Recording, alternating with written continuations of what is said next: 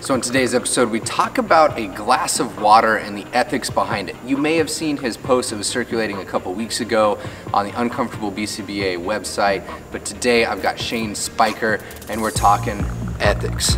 I'll slowly crank it up. You're not really off base though. Like that's the thing. Like I think that it kind of comes back to the idea that the people you care about are the people that are that share the same values. Yeah. So cool. So today we're going to talk again with Shane, and specifically what we want to talk about is we're just gonna kind of off the cuff go with things about ethics, right? Yeah. So what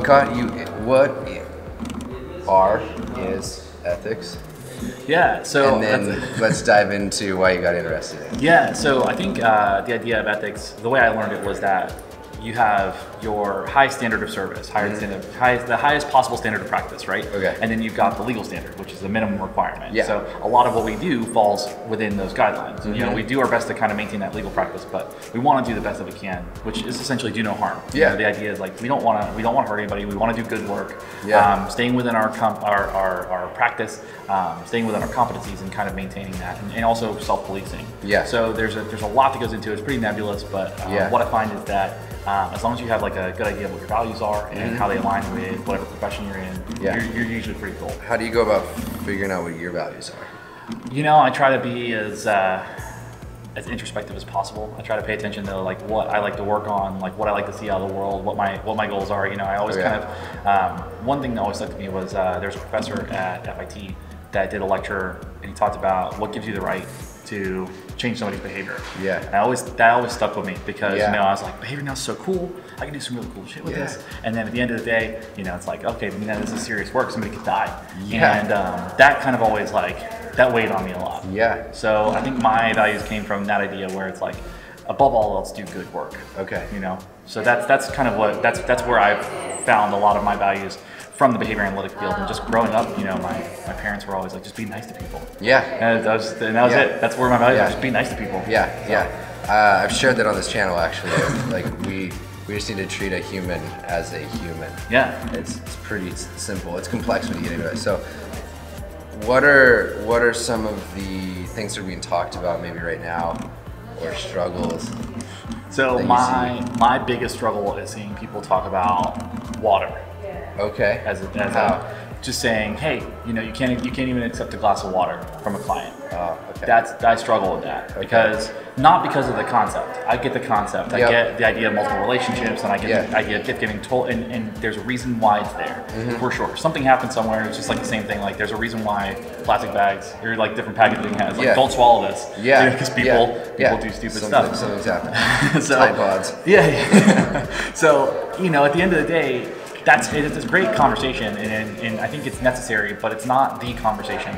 And you kind of hear that in ethical debates. Like that tends to be the focus. Is like you can't accept glass water, multiple relationships. And the bigger concern is why are people supervising when they don't have their competence? Yeah. Why are people practicing outside of their competence? Why are you not taking the time to problem solve multicultural situations? Where, you know, you've got this idea that gift giving is a critical part of this culture's perspective. Yes, it's huge. And it could damage therapeutic. It's like talk about therapeutic alliance. Let me know if I'm off the mark on this, but I've felt like professional ethics are set up to be much more form-based, topographical, and like it shouldn't look like this in the get-go, rather than is that relationship in that example affecting the actual relations that are going on. Right? Yeah, exactly. So I feel like the discussions could point back to that, and I get that that's not as black and white and clear on, and you can even like transcend that and see why our ethical codes, right, are set up based on that, because it's a lot easier to police. We're talking about self-policing, which is a whole nother discussion. But is that valid, do you think? Like, am I looking at that in a weird way? Yeah, like, I think we're a little too topographical in these things, and it's more less function. Yeah, I think that's it. Or like outcome driven. You know, I think at the end of the day, you know, what's the outcome of that decision that you're making? Yeah, and that should be the discussion. Yeah, not as simple as don't accept a gift. It's you're not going to accept this gift. what's the possible outcomes? Like, why are you making this decision? Which is really cool, because that also brings in like this nonlinear approach of it's not just ABC, right? There's other opportunities that are out there that we haven't matched out. Yeah, there's replacement skills. There's just the ability to problem solve is sorely lacking, because we tend to be so reliant on the code to give us our direction instead of problem solving those challenges. I mean, working in any multicultural discipline, you have to be aware that the ethics that we have, and I think a colleague of mine said it really well, that our ethics come from a very Western standpoint, like a Western culture standpoint, and there's so much Eastern culture that's not included in that. Working internationally and kind of seeing what it's like in the Czech Republic or in Australia, totally different cultures, and there are different implications for the way our ethics are structured. So if I was going to point people to something, I know Ernie Vargas had done something, wrote a book on looking at ethics from a functional standpoint, and definitely going to link that down below. It's not in print, but you can pick up some copies. And then I would say, when you're talking about the Eastern culture kind of coming in, some of the acceptance commitment therapy literature's brought in some of that. Now, I don't think that like you go buy a book and that's your solution here.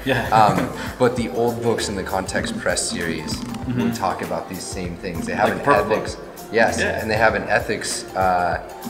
Ethics and disabilities, it's not quite the title, I'm getting close, that they also talked about there. So I'm going to link both of those. Anything else we can point people to? I just got a book on, I can't remember the author's first name. I think it's Guerin. Okay, not sure. I don't know. I'll find out. I'll find out. We'll make sure you get it. But it was about a behavior analyst in Australia that lived in New Zealand with an Aboriginal tribe for a year before he started implementing any behavior change procedures. He's a behavior analyst? He's a behavior analyst, it's down in the bookstore right now. No way. Yeah, it's good. It's like, I forget what it's called, but we'll make sure you get it. And then the social validity manual is pretty neat to be able to kind of like check and like reframe what you're looking at from a social standpoint. So awesome. Thanks. In future meetups, when I see you again next, I want to dive into the self-policing. So we're going to leave the self-policing talk hanging. Let me know what you think about self-policing down below and all these sort of things. All right, thanks, man. Appreciate it. If you're into this, and only if you're into it, please like and subscribe. It makes a huge difference. Share, tag friends. That is how this word will kind of grow. This channel gets stronger, and we can produce more and more content. There's a little bit more info.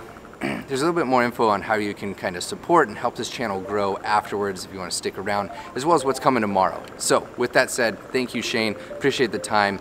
That's your Daily BA.